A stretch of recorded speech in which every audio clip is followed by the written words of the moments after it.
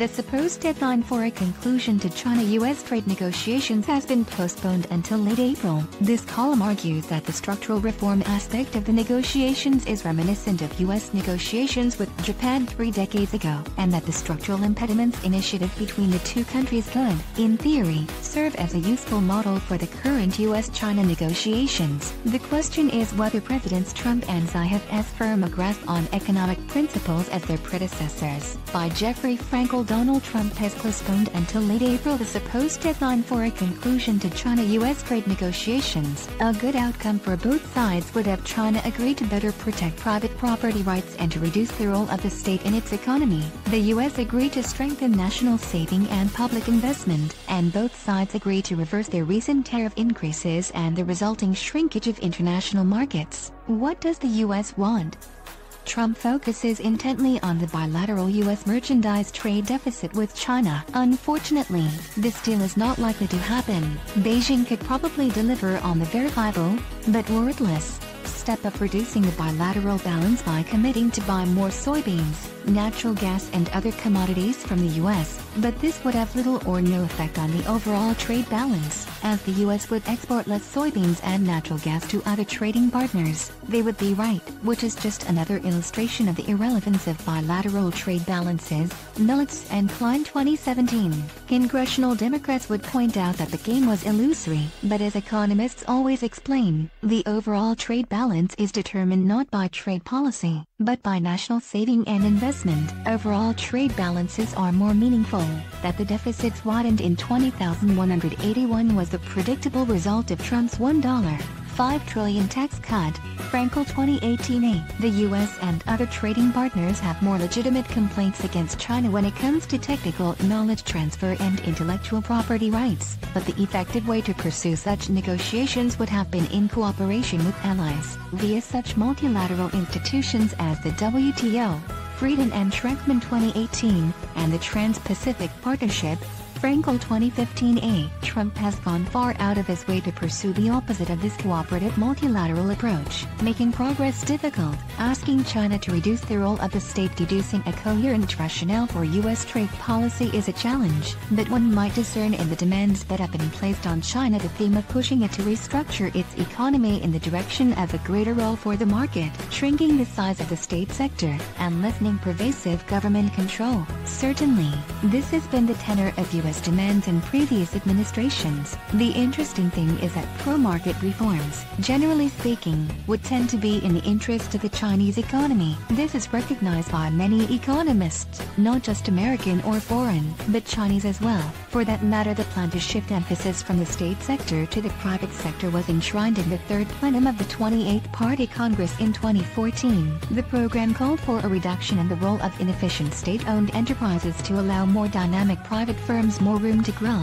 among other things. But little or no progress has been made on these reforms. The rhetoric has not been disavowed. To the contrary, it has become clear from his actions that President Xi Jinping is not interested in reducing the size or role of the state, even in the gradual measured way of his predecessors. Inefficient state-owned firms continue to benefit from easier access to bank loans than the more dynamic private firms. Indeed, as Nicholas Lardy of the Peterson Institute for International Economics points out, Lardy 2019, Xi has rolled back market reforms. The Chinese president is said to be closer in spirit to Mao than to the intervening leaders. It is not clear whether Xi lacks appreciation for the potential economic advantages of freer markets or whether he has decided he is willing to sacrifice some economic performance for the imperative of maintaining political control over Chinese society. Economy 2018. To say that reforms would be in China's interest is not to say that they would not also benefit the U.S. and other trading partners. The game is not in reality zero-sum.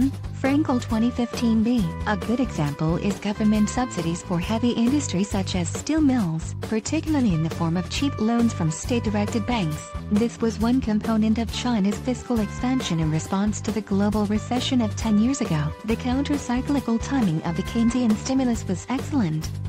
The resource allocation of the spending was poor. The program left China with tremendous excess capacity in steel, bad for the efficiency of the economy, bad for foreign competitors and bad for the environment. To boot, subsidies to steel and other heavy industry are exhibiting in the argument for shrinking the footprint of the government, including local government. Does the U.S. want a market-determined exchange rate?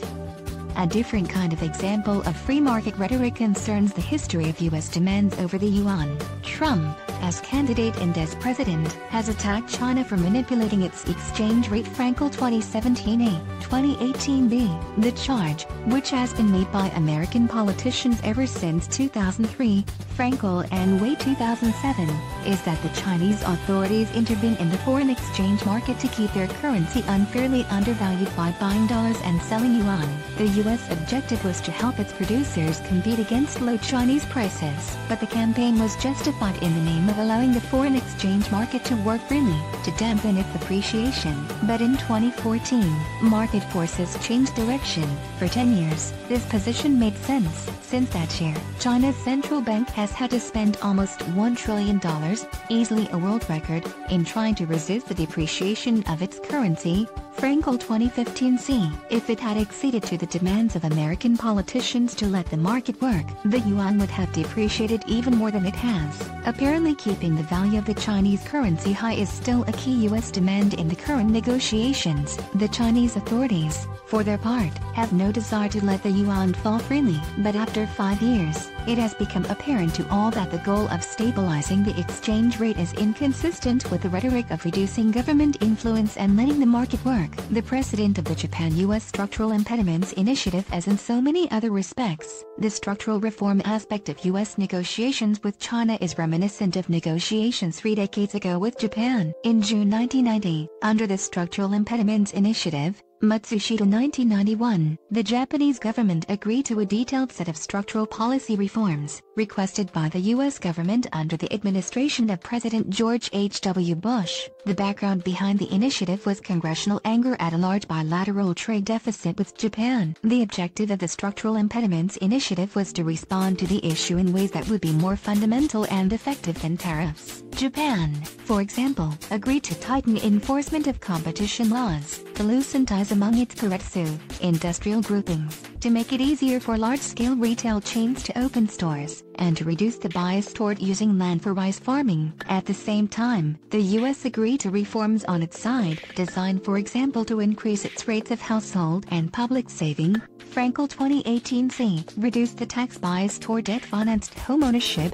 Frankel 2017b, and strengthen investment in education and training. Such reforms would work to reduce the country's trade imbalances, particularly by narrowing the gap in the two countries' national saving rates. But it was noteworthy that the U.S. asked Tokyo to do things that would improve the efficiency of the Japanese economy, while Japan asked Washington to do things that would improve the efficiency of the U.S. economy.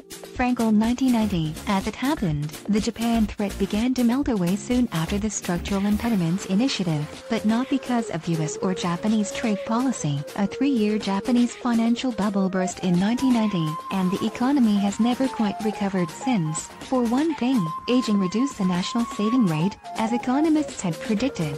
Hirayuki 1992. The rapid aging of the Japanese population plays a large role. In turn, Japan's trade balance fell as a share of GDP. Frankel 2012a. Similarly, China's trade surplus peaked in 2008 and subsequently fell. Frankel 2012b. The Structural Impediments Initiative was a success not because it eliminated the bilateral Japan-US trade balance, but because it made some small steps toward mutually beneficial reforms at the same time that it avoided the political alternative of destructive tariffs and quotas. Brandstetter 2017. In theory, it could serve as a useful model for China-US negotiations if they were in similarly competent hands, but the two countries' leaders may not have as firm a grasp on economic principles as their predecessors.